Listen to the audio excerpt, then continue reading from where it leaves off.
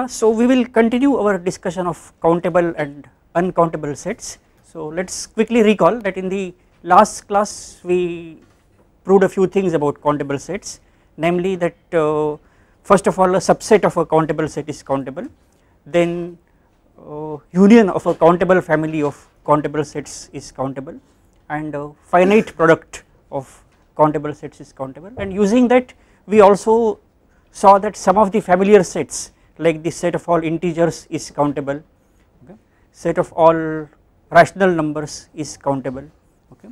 So now let us proceed with that. I will now introduce one more notation. Let us say we have two sets A and B, okay. Then we shall denote this, let us say this is read as A is dominated by B, okay. A is dominated by B, or if this means there exists F from A to B and F is injective. Injective means, as you know, 1 1 injective, okay.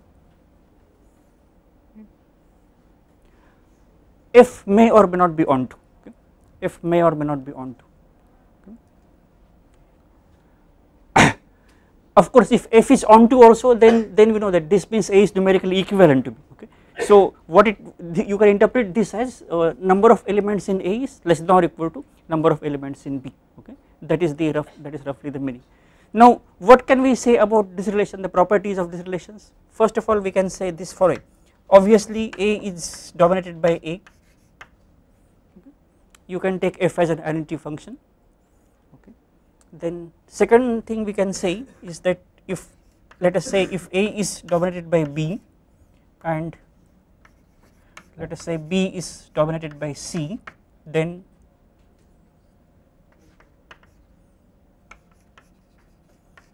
A is dominated by C, okay. That is also clear, okay. So if F is a function going from A to B, which is 1 1, and if G is a function going from B to C, which is also 1 1, just consider G composed with F, that will be a function from A to C, it also be 1 1, so that is clear, okay, right. Third property is this: if A is dominated by B and B is also dominated by A, then, yes, somebody said something, then what can I say about A and B? A is equal to B, right, that is then A is numerically equivalent to B, A is numerically equivalent to B, okay. But this last thing is not obvious, okay. So what it means is that suppose you have injective function going from A to B and similarly an injective function going from B to A, those two functions may not be the same, okay. Then there exists a bisective function from A to B, okay. Now that is something that is not obvious at all, okay, and in fact that is a very well known theorem in set theory. It is a very famous theorem, it is known as Schroeder-Bernstein theorem. Schroeder-Bernstein theorem.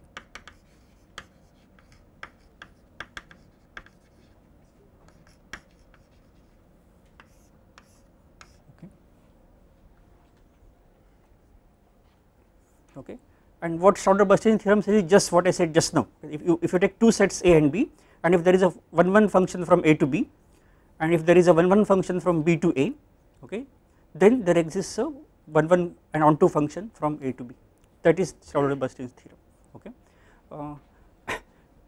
The proof of this is somewhat lengthy, so we shall not discuss that here. I mean, those of you who are interested, you can see a proof of it in Simon's book. I mentioned Simon's book right in the beginning, okay. It is given there. There is one more source in which you can find a fairly good proof of this. Perhaps many of you have heard of Professor S. Kumaresan, okay, quite famous for this MTTS program. Some of you may have attended that also, okay. So he is a professor in University of Hyderabad, Mathematics Department, University of Hyderabad. You look at his home page, okay, in University of Hyderabad, and that home page contains some popular articles, okay, and one of those articles is a proof of Schroeder-Bernstein's theorem, okay. You can find it there, or also there is an MTTS home page which also contains some popular mathematics articles. There also you can find this proof, okay. alright.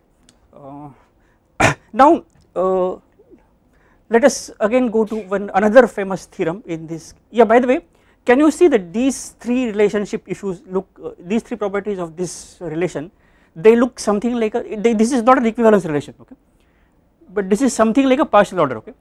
Again not exactly a partial order, because in partial order we would have required it, if this happens then we should have had A equal to B, okay. So it is not A equal to B, we have only got A is numerically equivalent to B, but what we can say is that if it is a partial order, see, suppose you look at this equivalence relation among the family of all sets, okay, then that equivalence relation will split, will partition the family of sets into equivalence classes, okay. And what are the members of equivalence classes? Those are the members which are numerically equivalent to each other, okay, right. So suppose you take the set of all that class, all those classes, okay, then on that class this is a partial order, okay, because then the equivalence class containing this, what this says is that equivalence class containing A is same as equivalence class containing B, okay. Okay, then let us go a little further. So far we have not seen any example of an uncountable set. To do that, okay, let us again go to a famous theorem, it is known as the Cantor's theorem, okay. Okay, and this theorem says the following: let A be any set, okay, A be any set, then consider the power set of A, okay, that is the set of all subsets of A, okay. Then first of all A is dominated by this power set of A, we shall use this notation 2 power A, okay. I have mentioned earlier that 2 power A or script P of A, these two notations are very commonly used for the set of all subsets of A, let us use this, okay, and it is not equivalent, okay.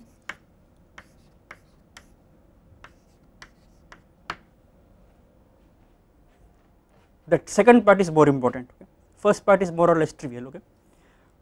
What does it mean in terms of functions or definition? It means there exists a 1 function going from A to power set of A, okay, but there is no bijection, okay, there is no bijection between these two sets, okay. So let us go to the proof, okay. Okay. Now first of all, is it clear to you that this whole thing is trivial if A is an empty set?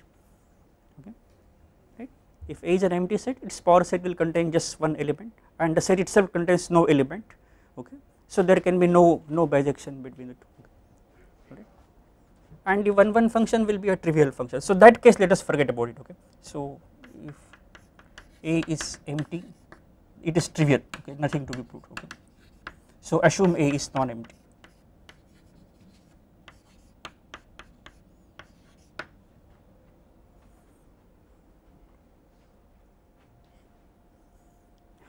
So in the first part we need to show that there exists an injective function from A to its power set, okay, that is given any element, let us say x in A, okay, we want to construct a function that is f going from its, so suppose we take x in A, this x f of x should be some subset of A, okay, f of x should be some subset of A. Now can you see that there is a very obvious choice for this? Take the singleton set containing the element x, okay, right, that is the most obvious function that one can think of, okay. So define f of x as singleton x. So this is a function from A to its power set, that function is 1 1, right, that is clear, okay. So f is 1 1,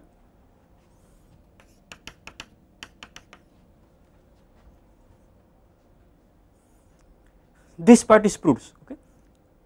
So this part is proved, right, okay. Now we will look at this. Now here what is it that we have to prove? That A is not numerically equivalent, that means there cannot exist any bijection between these two sets, okay, right. So the way to proceed is fairly straightforward, that is assume that there exists a bijection and get a contradiction, okay, right. So suppose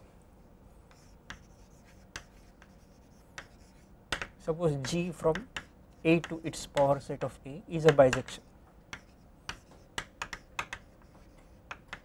In fact, we can show that there cannot exist any onto function from A to its power set of A, but that is okay.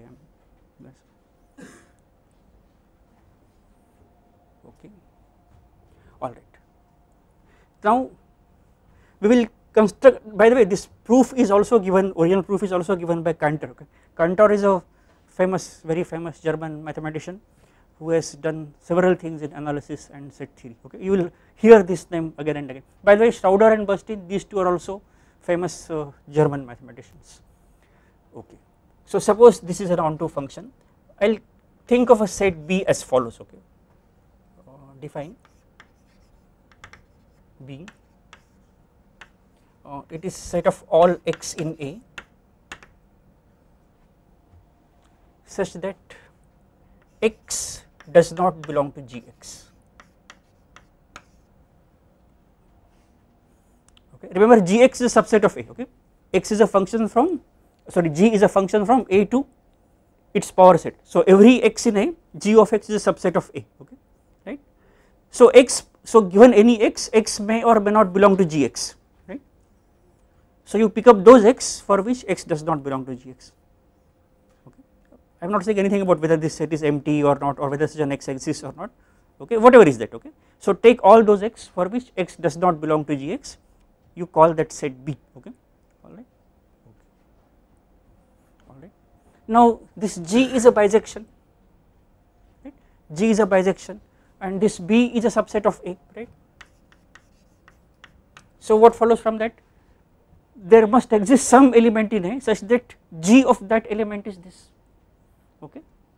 Okay, so we can say that since, in fact, for this all that we require is G is onto. Okay, since G is onto, I will say there exists, suppose I call that element small b, there exists small b in A such that G of this small b is equal to B.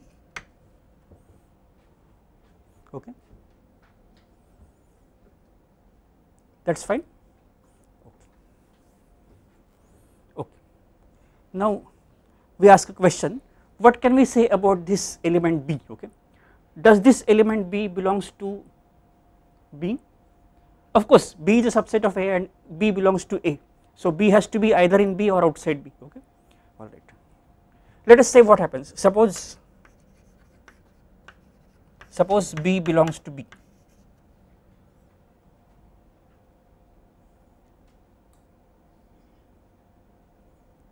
That means what? This implies B does not belong to G of B, right? B does not belong to G of B. But what is G of B? Okay, so look at this. What if, so what you have seen is if B belongs to B, then B does not belong to B. That's a contradiction. Okay, that's a contradiction.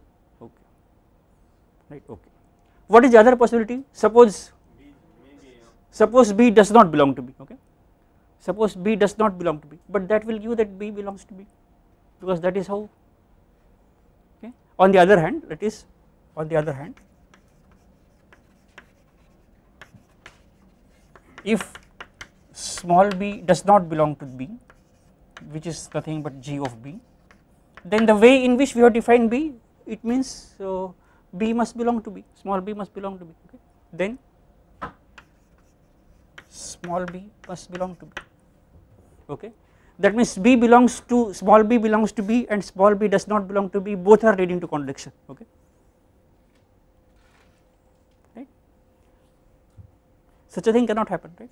B is an element of A and small b is an element of A, big B is a subset of A, so small b has to be either inside B or outside B.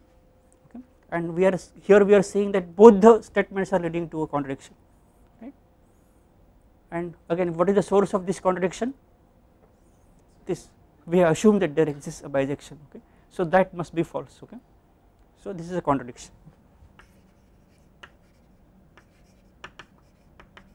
Okay, so this completes the proof. Okay, is this clear? Okay, this is Cantor's original proof of this theorem. So let me again come back to the statement of theorem. that given any set A, of course this is trivial part, okay, A is dominated by its power set, but A is not numerically equivalent to the power set of X. A and its power set are, there can be no bijection between any set A and its power set. Okay. Does it immediately give us an example of an uncountable set? Does this theorem immediately? Yes. What has that to do with this theorem?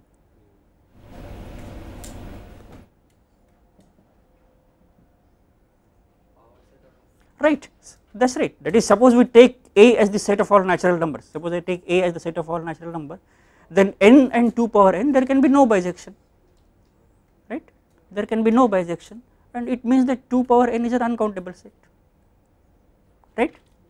Okay, so this immediately gives that 2 power n is an uncountable set.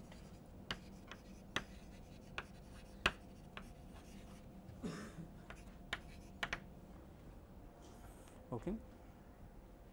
So we have got an example of an uncountable set. Okay.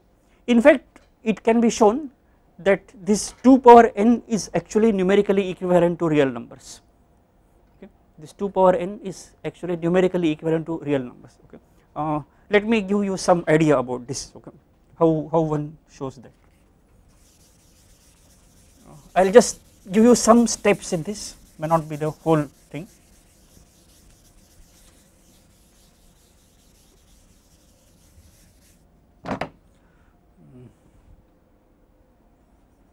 Okay. You have heard of this term, binary sequence.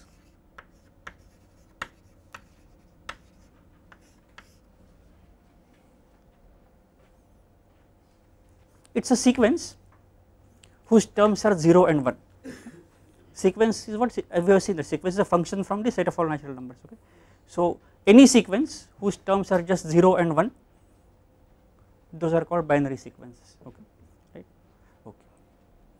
On the, so what I want to say is that suppose you take the set of all binary sequences. Okay. Suppose we take the set of all binary sequences, then that set is uncountable. Okay. So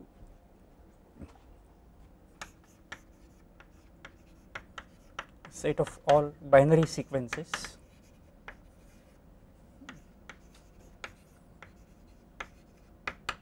is uncountable.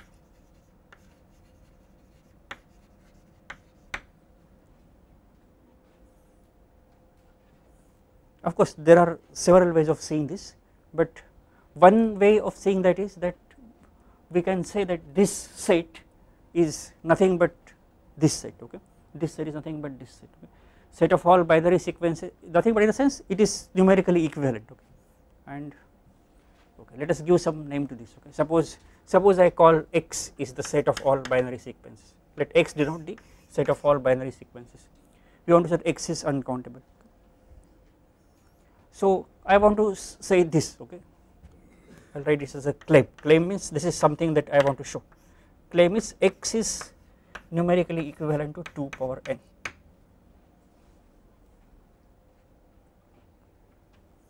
Okay.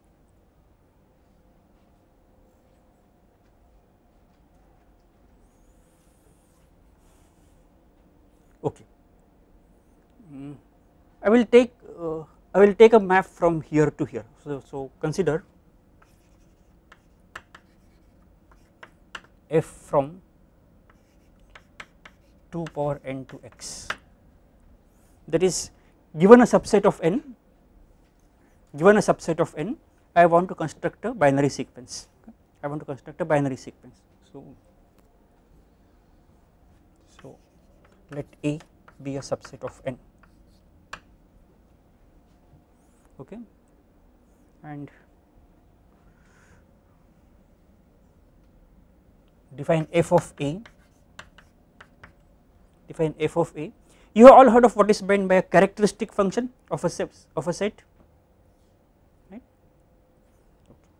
So f of A, I define it as a characteristic function of A. Okay. What does this mean? That if it is 1, if a number belongs to A, okay. That is, remember this, let me repeat this, okay. This chi suffix A of some natural number, right, it is a function, see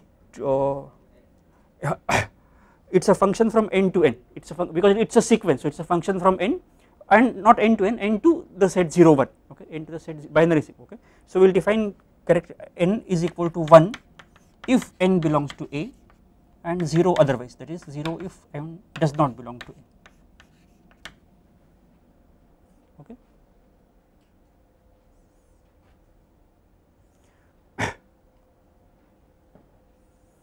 For example, if A is a set of all even numbers, then the corresponding sequence is 0 1 0 1 0 1 etc. Okay.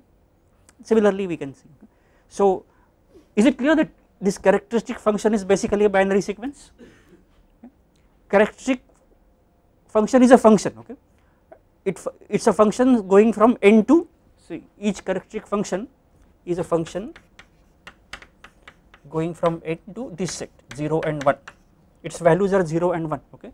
So it is a binary sequence, okay. All right. Is this function 1 1? That is given a subset, let us say if there are if the characteristic functions of two sets coincide, okay, right, that is when do we say that something is 1 1, suppose f of A is equal to f of B, okay, that is same as saying that the characteristic functions coincide, okay. Will it imply that A is equal to B, right, that is clear, okay. Is it onto, that means given a binary sequence, can we construct a subset of n whose characteristic function is the given binary sequence? That is again clear, okay. You take those n for which that is, you look at those n for which the value of the sequence is 1, collect those n and take that as a set A, okay, take that as a set A, that will be a subset of n, okay, right. So this map which takes A to its characteristic function is a bisection, so F is a bisection.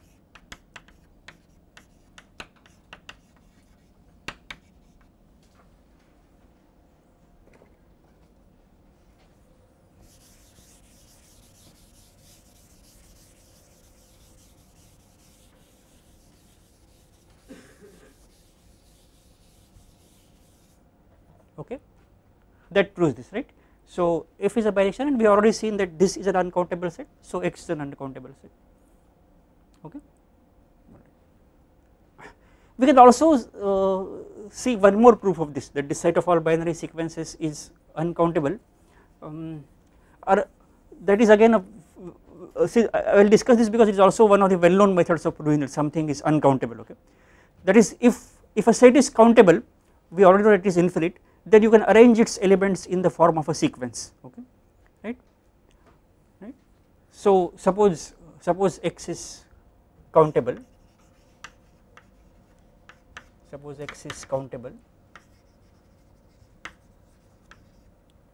then we can write X as x1 x2 etc. Okay.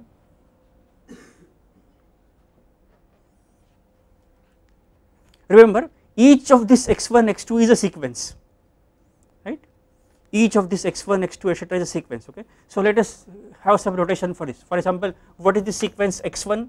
The sequence x1 is, I will denote it by x1 as say x11, x12, x13 etc, okay, right. See, remember each of this x11 x12 either 0 or 1, okay, each of these elements etc are either 0 or 1, okay.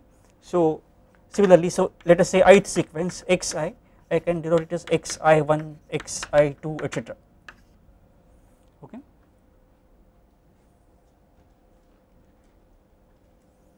And to show that this set is, suppose this were the case, it will mean that you can list all binary sequences in this fashion, okay, and what we want to show is that that cannot be done, okay.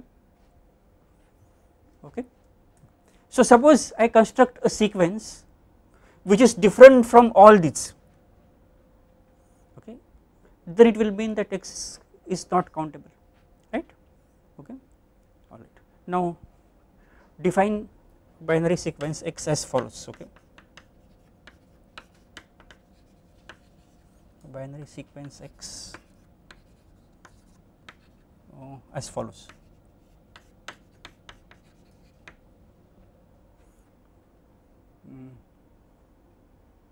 Okay, I will use some other notation because x1 I will call that sequence y, define a binary sequence y as follows.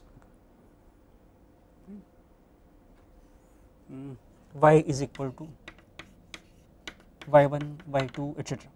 Okay, and I should say what is y1, what is y2, okay, what is y1, what is y2, etc. Okay, what I say is as follows: take y1, you look at x11, okay, if x11 is 0 you take y1 as 1, and if it is 1 you take y1 as 0, okay, right. So take y1 as 1 if x11 is 0 and 0 if x11 is equal to 1, okay. Similarly you take y2, same way, look at this x22, second sequence x2, second sequence x2, x21, x22, etc. Look at this entry x22 here, if x22 is 1 you take y2 as 0, if it is 0 you take y etc as 1. So you take y2 as 1 if x22 is 0 and 0 if x22 is equal to 1, okay.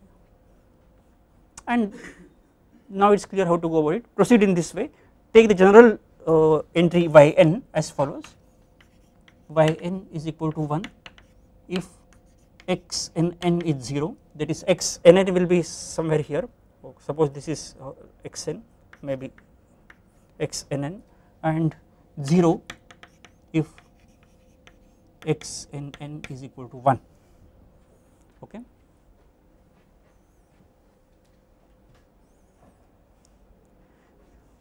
Then y is a binary sequence, okay, y is a binary sequence, okay, but since if y is a binary sequence it must be one of these x1, x2, xn, okay, right. But you can see that it cannot be x1 because y1 is different from x11, it cannot be x2 because y2 is different from x22, okay, it cannot be xn because yn is different from xn, so y cannot be any of these and still it is a binary sequence, okay, right. So this is a contradiction, and this contradiction we got because of what? Because we assumed that x is countable and wrote the elements of x in this form x1, x2, etc. Okay, that cannot be done, okay. This is also a fairly standard technique of proving that a set is not countable, okay, and this method is known as diagonal method, the diagonal method of proof.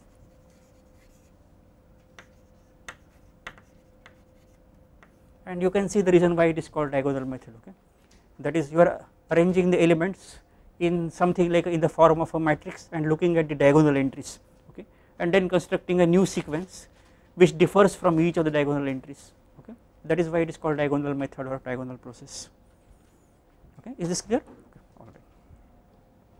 Okay. Now you all know that every real number has a decimal expansion, can be expressed in terms of its decimal expansion, right. You also know that it can also be expressed using binary expansion, right. Decimal expansion is just one choice, okay. It can also express by using binary numbers just 0 and 1, okay. So what you can say is that this set of all binary sequences is nothing but the set of all real numbers. You take any real number and take its binary expansion, that is a binary sequence, right. So for each binary, so each real number you can associate a binary sequence which is nothing but its binary expansion, right. And similarly if you are given any binary sequence you can associate a real number with that, okay. Only problem is that which of the entries you take as an integer part and which of this you take as a fractional part, etc., that will be a problem to decide with.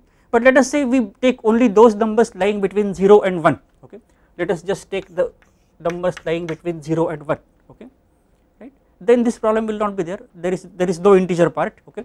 So you can say that all, so suppose you are given any binary sequence like that, okay, you let us say some sequence 1 0 1, you can take that number as 0.1010 etc., that is the binary expansion of the given number. So in other words, this sequence x, you can say that it is numerically equivalent to x, okay, this sequence x is a numerically equivalent to x.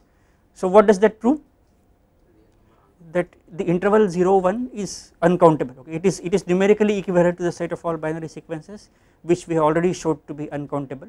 So that is uncountable, okay, alright. Now we have proved in the last class that a subset of a countable set is countable, okay. Does it also follow from that immediately that if A is a set and if it has an uncountable subset, then the A itself must be uncountable, right?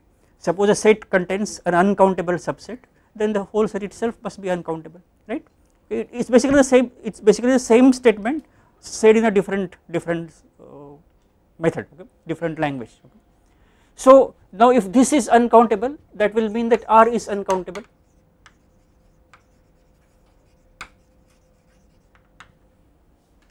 okay, is uncountable, it means that R is also uncountable, okay. In fact you can show something more, okay, if we were simply to say that R is uncountable, then this is enough, okay, pick up some subset that is uncountable, once show that, okay, but we can say something more, okay. It is the following, okay, I will give that to you as an exercise. You take any open interval of R, okay, then you can show that that open interval is numerically equivalent to the whole of R, okay, that is in particular,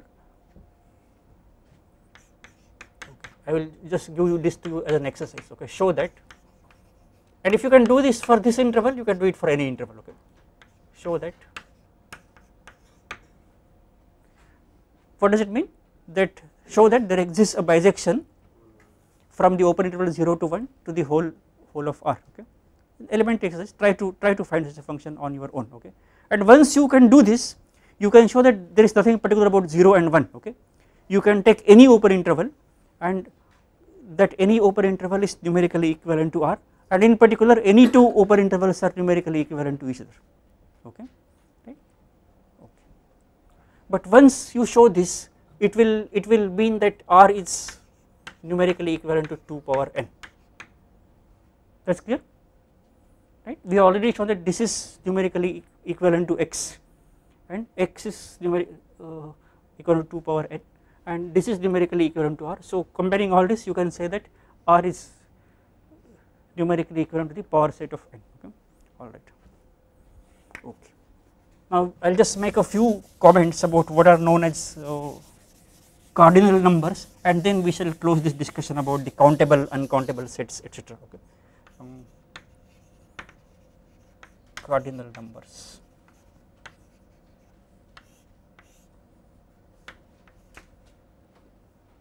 I think I have mentioned it earlier also. If A is a finite set, let us take set, if A is a finite set, cardinal, by the cardinal number is nothing but a symbol which we associate with every set, okay. We call it the cardinal number of that set, okay. We call it a cardinal number of that set. So suppose A is a set, let us say suppose A is a finite set, okay.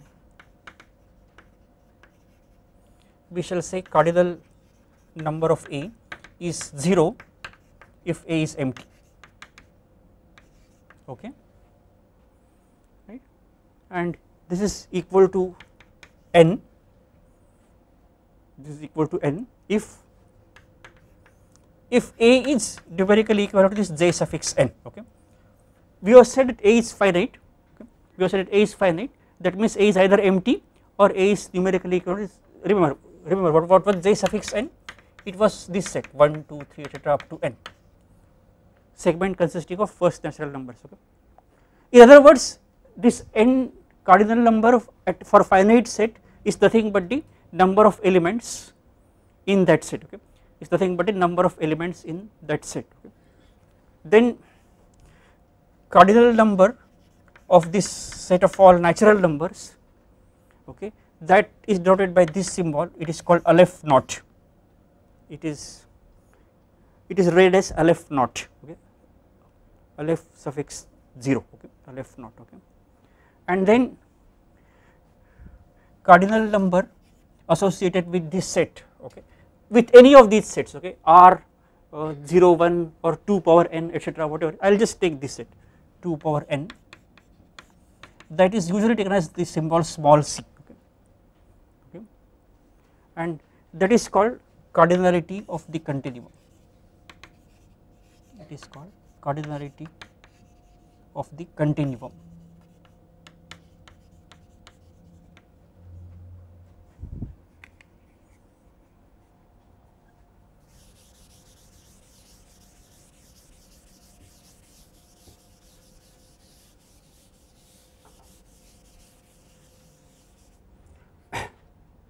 Now if you take various cardinal numbers, then we define a relationship between them. So suppose A and B are cardinal numbers,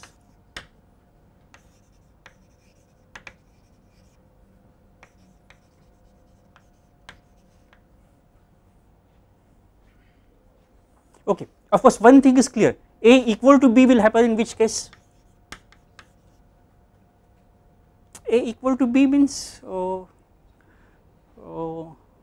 those are associated with two sets which are numerically equivalent to each other, okay. That is A equal to B means, let us write it in full form, it means there exists sets A and B such that cardinality of A is small a, cardinality of B is small b, and A is numerically equivalent to B, okay.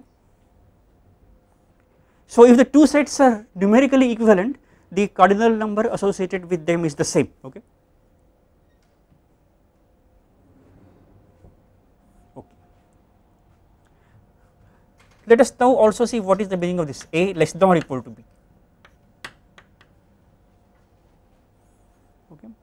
Again it means that okay, there exists sets A, B such that cardinality of A is small a, cardinality of B is small b, and A is dominated by B, okay.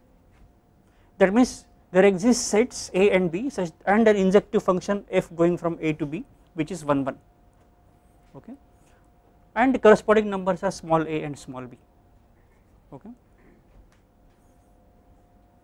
And similarly one will also like to define what is meant by A strictly less than B, okay, okay. This again as usual we will say that A is less than or equal to B and A not equal to B,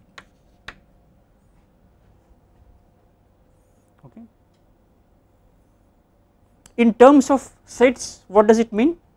It means that there exists sets A and B such that cardinality of big A is small a, cardinality of big B is small b, and A is dominated by B but not numerically equivalent to B, okay. And in fact there exist no two sets with this property which are numerically equivalent to each other, okay. That is the meaning of saying that A is strictly less than B, okay. All right. Now if you look at the set of all cardinal numbers, can you see that this is now a partial order? For example, we can see this property, that is A is like, of course A is less than or equal to A, that is clear, okay. A is less than or equal to A, okay. Then second thing is that A is less than or equal to B and B is less than or equal to C, that implies A is equal to C, okay. And lastly A is less than or equal to B and B is less than or equal to A. Now this time I can say this implies A is equal to B, okay. And then this last thing follows from the Schroeder-Bastei's theorem, okay, okay. Because A is less than or equal to B and B is less than or equal to A means what? That means there exists two sets, this A and B, satisfying this property that cardinality of A is small a, cardinality of B is small b, and A is dominated by B and B is also dominated by A. then in view of Stauder-Burstin's theorem A and B must be numerically equivalent, which is same as saying that small a is equal to small b, okay. So now among the set of all cardinal numbers, this relation less than or equal to is a partial order, okay, this relation is a partial order in those numbers, okay.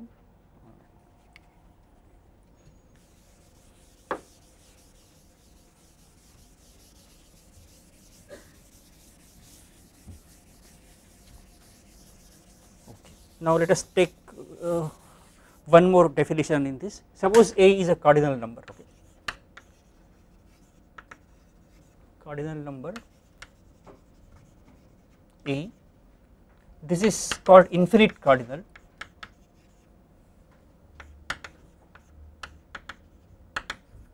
infinite cardinal,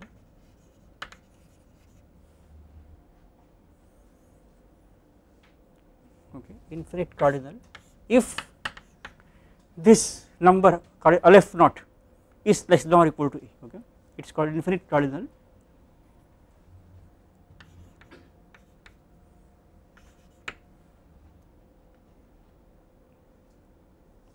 Okay.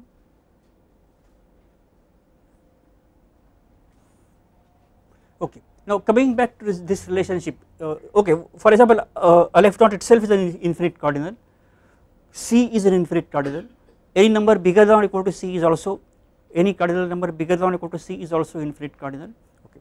One more thing that one should notice here is that in view of Cantor's theorem, okay, for any cardinal number A is less than 2 power A, okay, and what is meant by 2 power A?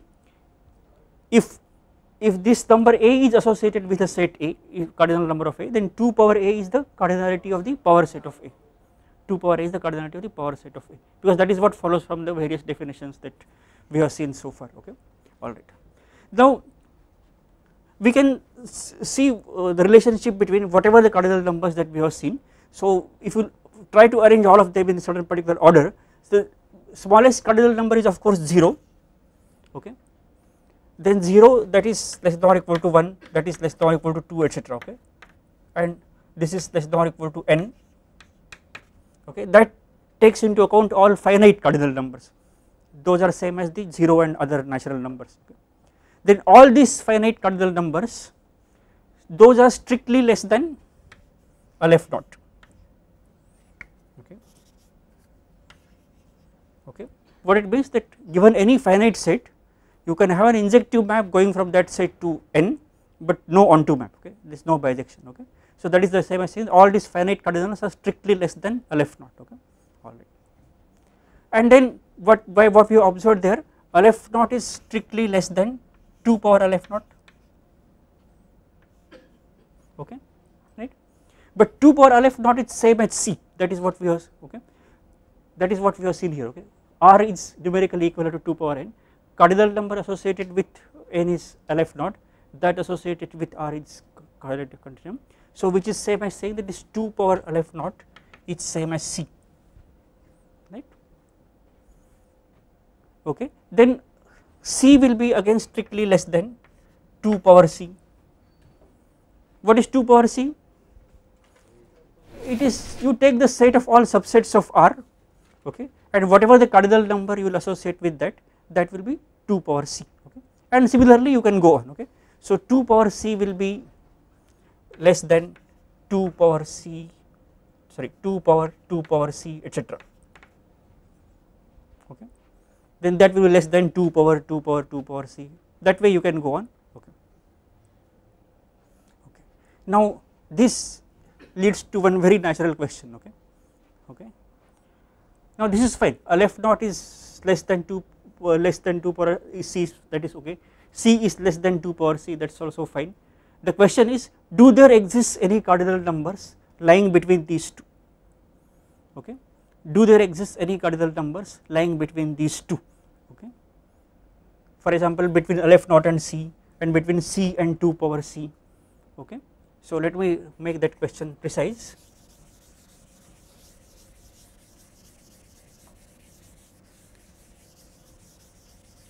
Okay, that is of course that question is trivial if you take here, okay, if it is a finite cardinal then you can easily find the numbers lying between n and 2 power n. Okay, if it is a finite cardinal, there is you can easily find the numbers lying between n and 2 power n. Okay, that is trivial. Okay, but it is not clear about the infinite cardinals. Okay, so let me just say that let A be an infinite cardinal,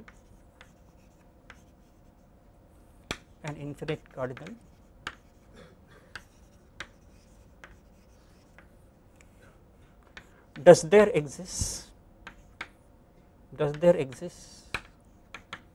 a cardinal number B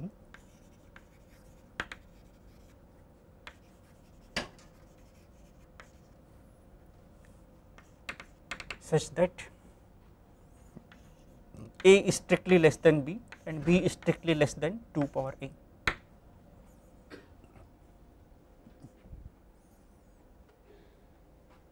Okay, of course this is a question.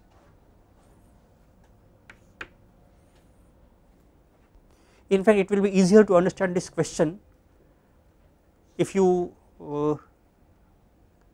formulate it in terms of sets. Okay, suppose you are given an infinite set. Okay, we have shown that every infinite set contains a countable infinite subset. Okay, so the cardinality of an infinite set will be bigger than or equal to alpha LF naught.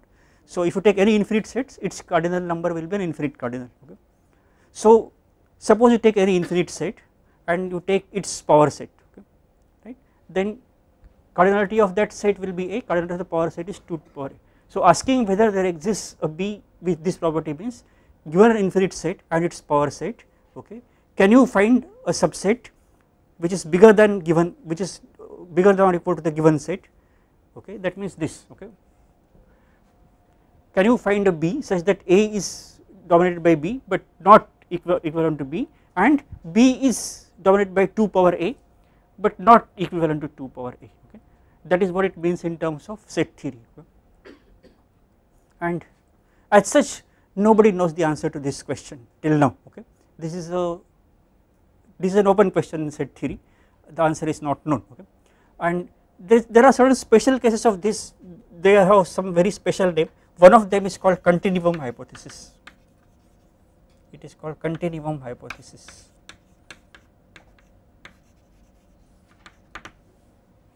Continuum hypothesis assumes negative answer for this when A is LF naught. Okay, in other words, continuum hypothesis says that there is no cardinal lying between alpha naught and C. Okay, or in terms of set, there is no set which is strictly bigger than set of all natural numbers and strictly less than set of all real numbers. Okay, that is continuum hypothesis. Okay, and similarly there is another thing which is called generalized continuum hypothesis. Okay, it is, let me simplify it, generalized continuum hypothesis. Generalized continuum hypothesis says the answer to be no for this whole question.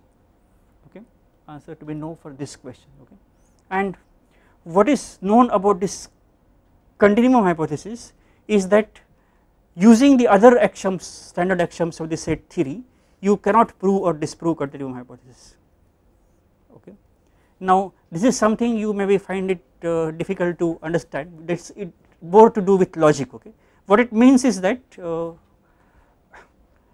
if you assume that continuum hypothesis is true, okay, that is quite consistent with all other axioms of set theory.